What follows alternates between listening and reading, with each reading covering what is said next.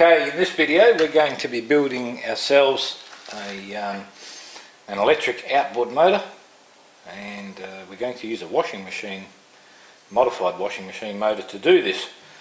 What you're looking at here is the Fisher & Paykel Smart Drive motors. They're a three-phase motor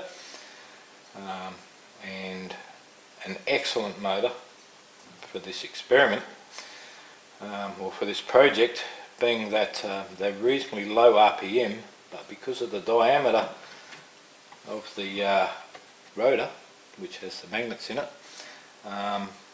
produces a lot of torque. So low RPM, high torque is what you want for this project. These motors can be used for anything really, and you simply buy a three-phase speed controller, which they use in hobby cars and that to run these motors, and what they call a servo tester, which is basically just a pot, and that controls the speed of the motor. We'll be looking at that later on down the track. Okay, so this is the earlier Fisher & Paykel Smart Drive motor. Been around for donkeys, these have, and very reliable motors. Hardly ever pack up. It's normally something else that lets go in the washing machine. I've never seen a burnt out motor yet.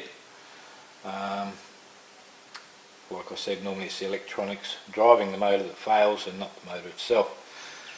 As you can see, this one's basically all plastic with the steel stator core in there. Like I said, they're three-phase. You'll see I've pinched some of the wire off of this for other projects.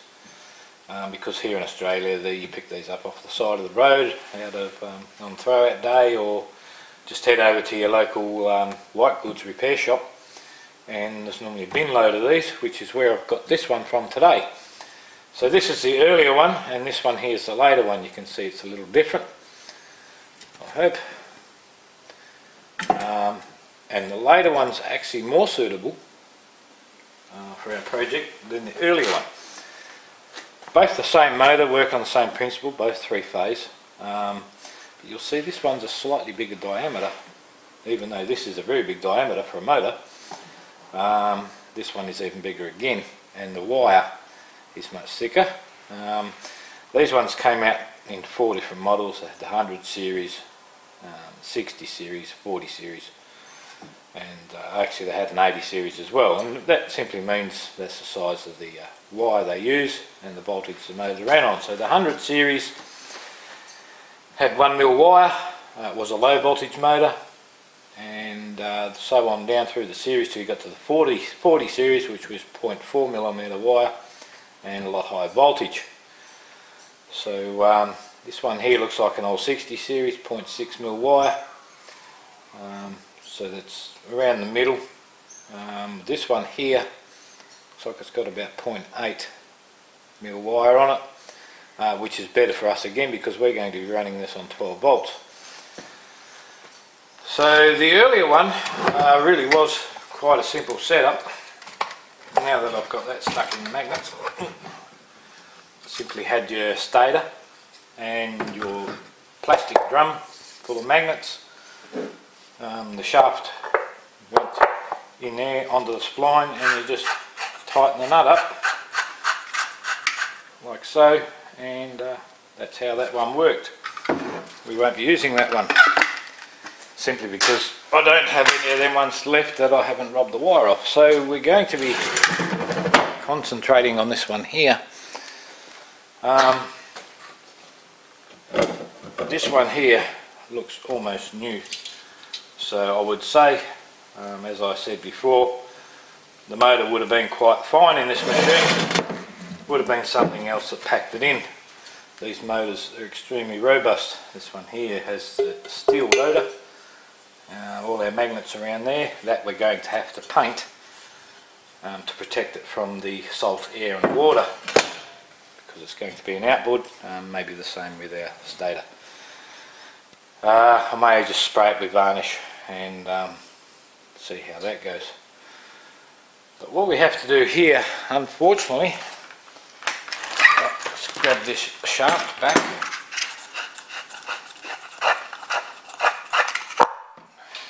unfortunately that's all I have for this motor, and our shaft from the early series has a different spline. So we're going to have to start from scratch with this motor. And if you're fortunate enough to get the whole machine that's buggered, of course you're going to have the shaft and everything you need. What we're going to have to do here is unbolt this plastic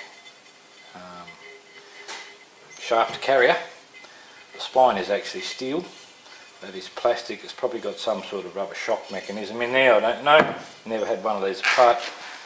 So 3 bolts, that'll come off. We're then going to machine up a plate and a shaft for so the shaft runs down through the bearings.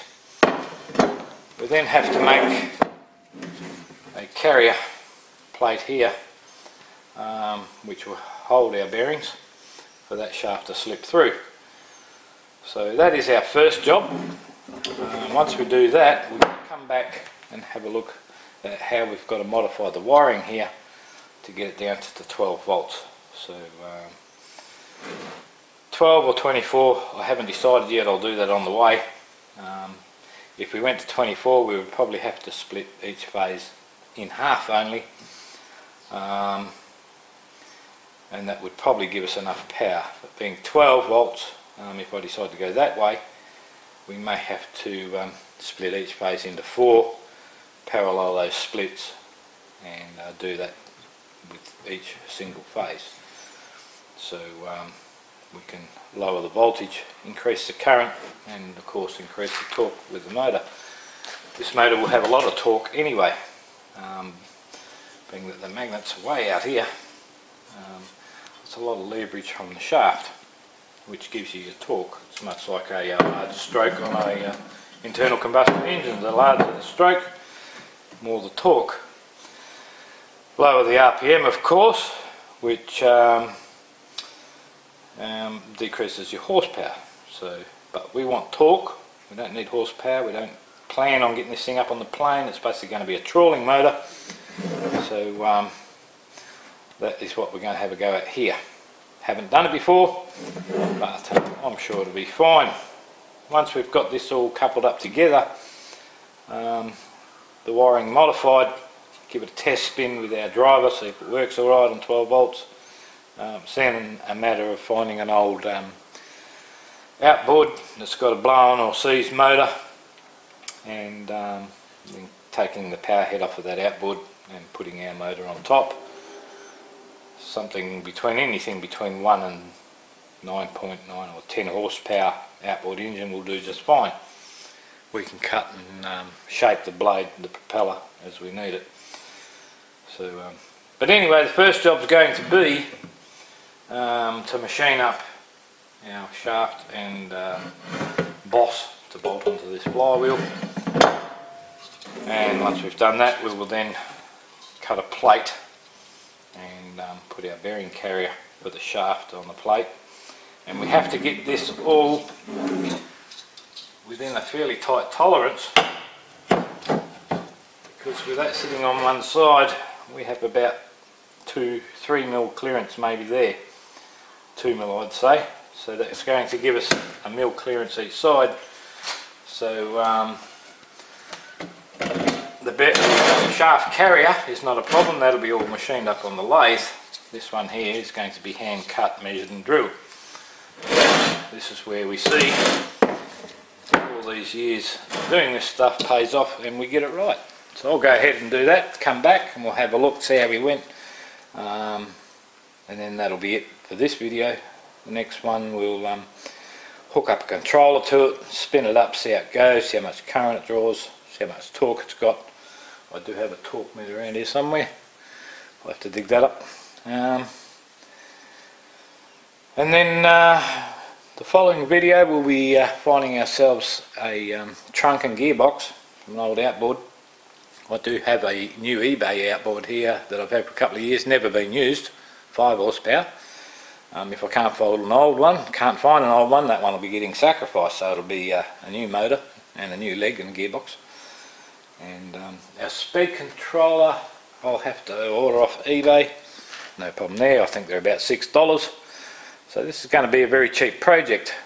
We're going to keep it under $100 hopefully. When you consider that a thruster motor, electric outboard or electric trawling outboard that you buy off eBay is $250 to $300, we're hoping to do a lot cheaper. Alright, well, I'll be back once we've machined up our drive shaft and bearing carrier plate. Alright, went out and had a little look-see in the scrapyard, and what I did find was the rear end off of one of those El Cheapo 50cc Chinese quad bikes, a little two-stroke one.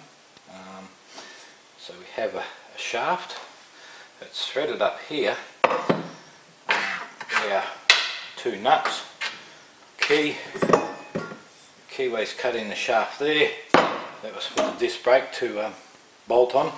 And it just so happens that this flange on the disc brake is the right size to fit straight into the middle of the hub. So the chances of that happening aren't very good, but there it is. So we now have a way of putting all this together. We can unbolt the sprocket, cut the shaft off there, and we also have our drive plate there that will be on the bottom of the motor. That'll bolt onto the second drive plate we're going to make the same as that, via a rubber coupling, and we should be good. So the good thing about this also, really comes with a bearing carrier that the shaft fits straight into like so. So all we have to do then is make up, we'll cut these plates off. I'm not going to need all them plates, just keep the tube with the bearings in it. And then make up a plate that's going to hold that in the middle like so. So that's the plan there. Let's put it together and see if we can make it happen. Okay, that wasn't too bad. I'm always of the belief, why bolt when you can weld?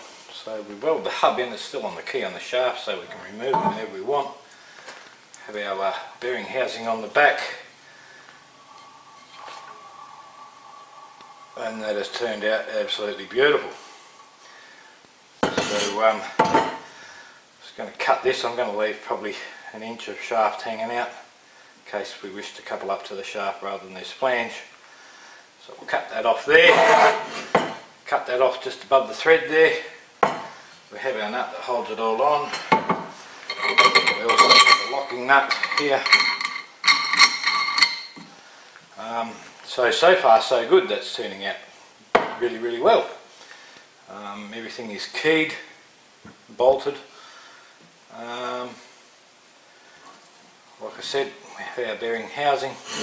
All we've got to do now is cut out a plate that we can weld onto this and bolt onto our stator here in these 6 points, which shouldn't be too hard. Basically just got to cut out a big circle and then mark our outside diameter for our centres, and cut out this hole here. Not sure what size that is. Looks to be about 2 1/4, something like that. 48.23. It's only about 1.8, nearly 1.9 inches. So, I'll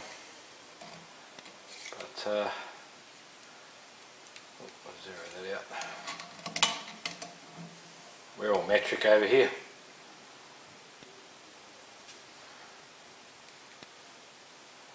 Well, now we've got fractions. Yeah, about 48 mil. So that's all we've got left to do, and then this part is done. We'll get our speed controller sorted, and I'll split these each phase in half and then parallel each half together, and we'll start off with that, see how we go. so far so good. Okay, basically we're all done here. Hub and bearing carrier is all made, shaft is in. And this model here is actually cogless. There's no cogging, so this would make a very good wind generator, but we're going to be using it for a motor. So all we have to do now is wait for our speed controller to turn up from eBay and build our trunk, mount our gearbox on. I did manage to find a gearbox for it. Someone's donated a outboard motor, which we're just going to be using the gearbox off. It's a little bigger than I want, from a 15 horsepower. A small 1 to 5 horsepower would have been good, but we'll use what we've got. So that's the next part of the project, making the leg, coupling all this up to it, hooking our speed controller up, putting a battery on and see if it actually turns. But part 1 is complete. We are ready to go. As far as that's concerned, all we have to do is mount this section, of course, onto our trunk, and the drive coupling to slide over the gearbox shaft, input shaft, and we're away, hopefully. Alright, we'll see you in the next video when we start building our leg.